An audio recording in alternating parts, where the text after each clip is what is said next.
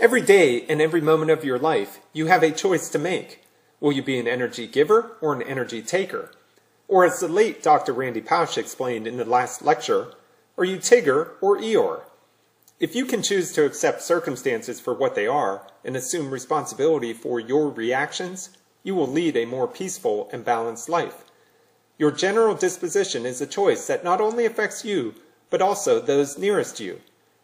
Here are a few tips to help you improve your general disposition, regardless of your life circumstances. First, observe your reactions. Spend a week simply noting your reactions to people, places, things, and circumstances.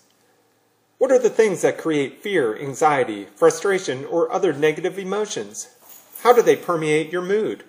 Does it linger? Share your observations with a trusted friend, colleague, or significant other. Second, assess your disposition. How do your reactions impact your general mood for the next minute, hour, day, or week? Is this logical? As the Dalai Lama once said, if you have a fear or anxiety, you should examine it. If there is something you can do about it, why worry?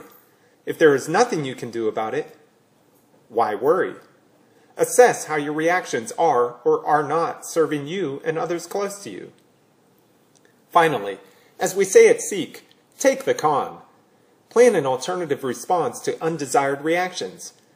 Engage a trusted friend, colleague, or partner to hold you accountable.